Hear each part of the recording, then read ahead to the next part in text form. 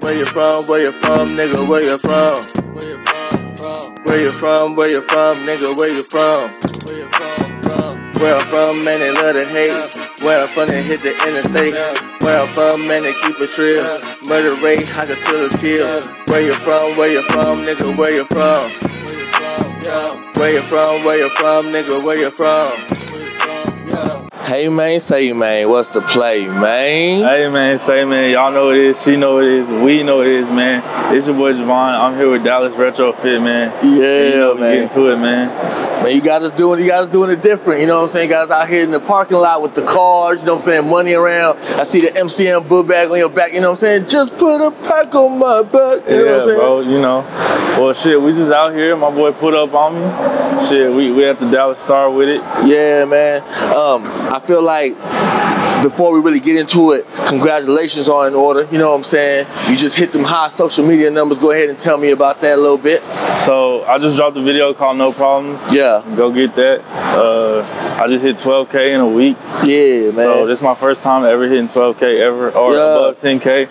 So, you know, it's a big accomplishment for me and my team, you know what I'm saying? I want to go ahead and salute you, you know what I'm saying? Because there's a lot of clout chasing going around, and people will do whatever for them numbers, but you kind of did that effortlessly, you know what I'm saying? So, I mean, people like to reach, you know, but, I mean, I ain't gonna speak on that too much, you know, but it's all natural, man. I just, you know, believe in what I do, stay humble, stay down to earth, you know, keep good people around, keep good energy around, man. It's only up from here, man. So go ahead and tell us about yours, man. Where you from, bro? So basically, we're at Dallas Star, which is in Frisco. I live in this area. You know, I know a lot of people in this area. There's actually some good artists around here. You know, we got a lot of good artists. Would you say that Frisco has like a music scene? So Frisco actually does have so Frisco actually does have a good music scene. I mean, if you live here, you know a lot of, you know, good artists. And good artists. You know, even Dallas may know some Frisco people or Frisco artists or stuff like that. How hard do you think maybe it might be for like an artist out of Frisco to kind of get Dallas recognition or like recognition out the whole DFW? Honestly, it's not hard to get recognition anywhere. You just got to be in their face consistently, you know what I'm saying? You got to network, you got to be at the right places at the right time, talk to the right people, and just basically go from there. Man, talk that talk, man. So 2020 has been one of those years that none of us will ever forget, right? How have you been affected by the COVID-19 pandemic, 2020, 2019? So honestly, the pandemic has helped me out because I have more time to, you know, get music done, get photo shoots done, get videos done. It just gave me a lot of time to brainstorm and plot on what I'm gonna do next year and the plans I got next year. So, you know, next year I got an album coming out, Danny Phantom. That should be coming out around, you know, March, May, April. How'd you come up with the name? Basically, I went ghost for a minute. So Danny Phantom, I always looked up to him as a kid, you know what I'm saying? Bro, Danny Phantom, lodged in Ho. If y'all don't know Danny Phantom, y'all gotta go tap in. But shout out. Basically, that's like my alter ego, you know what I'm saying? I did go ghost on the scene, you know, I was, you know, trying to do my thing for a minute, but I went ghost for like 2 years, and I popped back up. Kind of like Danny Phantom, he went ghost.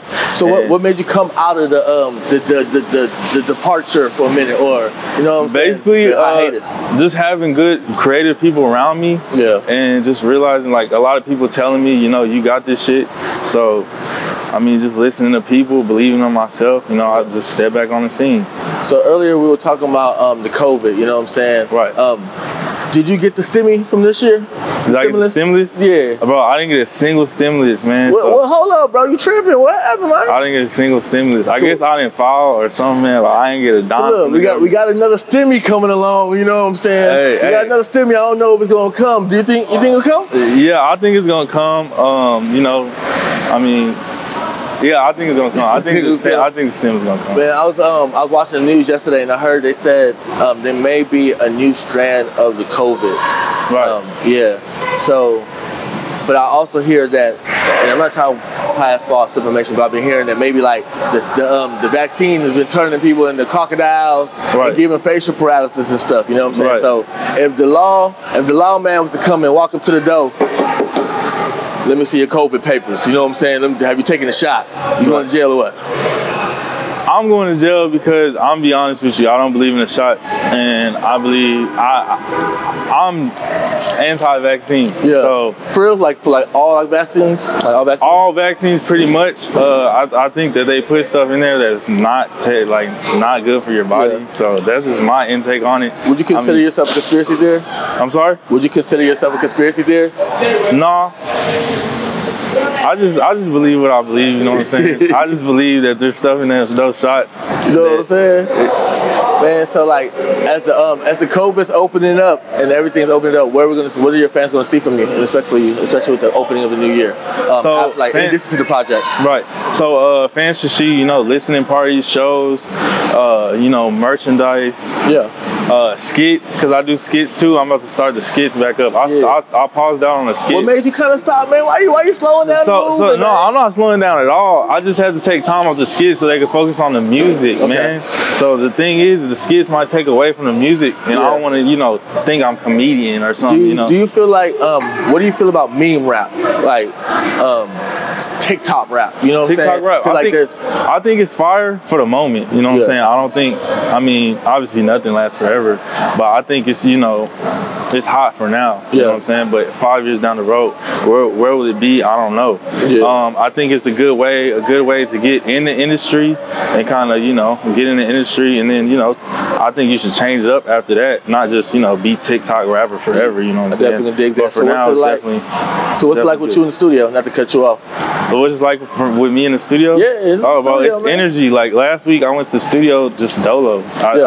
Sometimes I go to the studio dolo. Sometimes I got, you know, people with me. Yeah. But last week I went to the studio dolo, and bro was like, he asked me, "You hard?" I said, "Yeah, I'm hard." Of course. What studio you go to? Vision 3. Okay. It's out in Dallas. Okay, shout out to them. Yeah. Shout out to Vision 3, man. Coy the boy, the engineer, all that shit.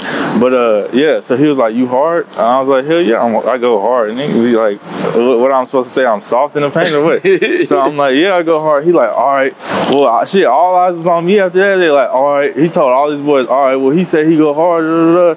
Well, so I showed them Drift and Purchase. They was rocking with it. Yeah. A couple of girls in there was rocking with it. They was like, "Who's this? Who's this?" Da, da, da. And then when I recorded, that was really on that hoe for real. Yeah. So I mean, shit. Yeah. Like I just bring energy to every studio session. You know what I'm saying? So how do you come up with the songs that the girls like? You know what I'm saying? 'Cause I feel like that's a healthy part of your fan base. You know what I'm saying? Right. Basically, just think about the times I've been with them. I don't even lie to you. What we've been through, what I've been through, what they've probably been through. What I mean, I have a sister. Yeah. I have a daughter. I have a mom. You know what I'm saying? So I got a lot of, you know, females around me that, you know, tell me stories. You know, all this stuff like that. How would you say being a father has influenced your music? Being a father has definitely helped me in life in general, not only just music. I mean, it just motivates me to, you know, just be one up on these niggas, man. I'm just gonna be honest. But I mean, having a daughter is just, bro, this is motivation. That's all it really is. So something I've been asking everybody, because there's been a little bit of debate on it. You know what I'm saying? We had one of our Dallas greats die. You know what I'm saying? Mo3, RP Mo3. Mo3, RP. But there's been a little bit of question on, do you consider him a legend or not? Like, first of all, a Dallas legend or a Texas legend? I definitely think that Mo3 is a legend because, I mean, I feel like he created a wave. I will give him that. And I think he's a legend because, I mean, even when he passed away, you know, I mean, a lot of people were hurt. You know, I was hurt. A lot of people were hurt. So, I mean, he did numbers too. Imagine being an unsigned artist worth $5 million. Yeah, that's what I'm saying. He was doing numbers. I mean, you can't be mad at him. But yeah, I think he's a legend. You consider him like a Texas legend too? A Texas legend? Yeah. I don't know about that. But Dallas for sure. For sure. I don't know about Texas. Dallas for sure. Okay. You know what I'm saying? So where are we gonna see you a year from now? A year from now? Bro, courtside views and Valentino shoes, bro. I always say this shit. So I'm gonna be on the courtside view, shit, like Drake or something. I don't know who the fuck, like, I'm gonna be on the courtside, feet on the fucking court. I'm telling you, with the Valentino shoes on. I got 11s on right now, but you're gonna catch me with Valentino. Little razzle dazzle, man. Yeah. Show them the drip, man. So how you come up with your fashion sense? How does that like kind of influence you? But honestly, as a kid, I was always into fashion. I was always into drip. I actually have a designer, Ryan Paul. Shout out to Ryan Paul. Shout out to him. Basically, we come up with designs together. In my last video, No Problems, you'll see a fit. You designed those pants? No, so these I actually didn't. I bought them from PCH Los Angeles. I actually rock with them heavy. But I do design a lot of my clothes, especially for my videos. Like at least one of my fits is all like designed by me and Ryan Paul. So shout out to Ryan Paul. Ryan Paul also did a pair of jeans for my homie who just passed away. A lot of people know him, Uncle Skits, and that was in his video as well. So you know, I've been just been working with him on making my own gear and stuff. Already, man.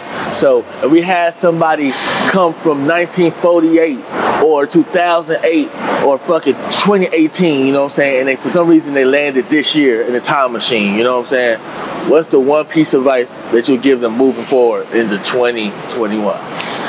For 2021, I would just say keep moving, man. Just keep moving forward and don't look back. Never look back. Just keep moving forward. Fuck with the past talking about. Just look forward. Just keep moving no matter what happens. Just keep moving and you're gonna get there. Man. Last question, bro. So what's your one goal for 2021? For 2021, I want to sell out a show. I want to sell out a show. If I sell out a show, bro, I gotta sell out a show 2021. And I think you can do it, you know what I'm saying? Especially if they start letting people come outside. You know what I'm saying? Do you think they're gonna let us come outside? I think they're gonna let us come outside with it eventually. I don't know about if it's 2021, but I mean, at least by the end of 2021, we should be outside with it. Definitely. Because I'm outside with it right now, you know what I'm saying? And shit, COVID is happening, so, you feel me? Yeah, man, great interview, man. Let us get the socials for all the people that are watching, you know what I'm saying, new fans, old fans, you know what I'm saying, people fucking with us. So it's at Real Jovaun, RealJovaun on every platform. Just look it up, man. Jovaun on YouTube, just look me up. No Problems just dropped, so that's the single you want to look for. I also got Drip and Purchase out on every platform, so you want to look that up too. Yes, sir. Man, great interview, bro. Where you from? Where you from, nigga? Where you from? Where you from? Where you from, nigga? Where you from? Where I'm from, man, they love to hate. Where I'm from, they hit the interstate. Where I'm from, man, they keep it real.